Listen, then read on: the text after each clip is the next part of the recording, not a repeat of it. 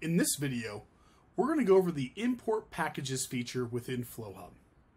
As you can see, I've already selected my packages option here on the left navigation.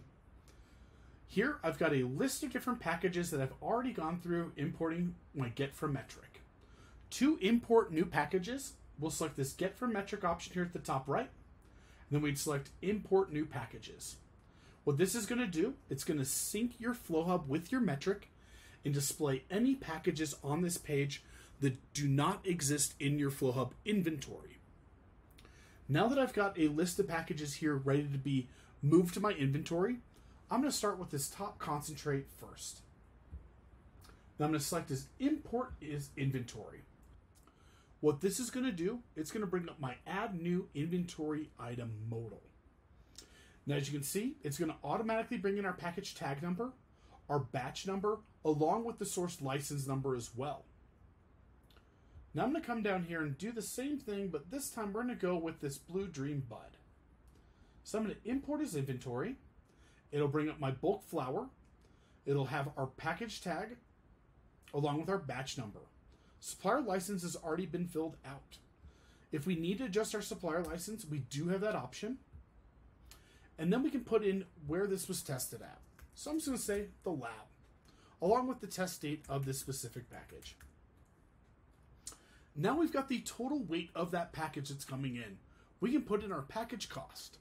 Let's say I spent $2K on this package. The other required fields we need to fill out are going to be our price profile. So I'm going to select which price I'm going to be selling this package at. Let's say this can go to my Dragon Shelf. And then the strain that I'm bringing in. If you forget which strain it was you're importing, you can always put your cursor here and it'll let you know what strain you are in the process of bringing in. Now, since I don't have any Blue Dream in this environment, let's say that I'm going to bring this in as my Liquid Swords by 36 Chambers.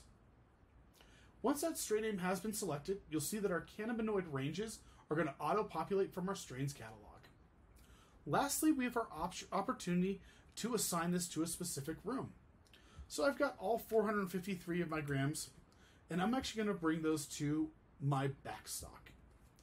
Now, if we wanted to split this package, we do have that option as well. Let's say I only wanted to put 200 in my backstock, and then I can put that last 253 on my sales floor.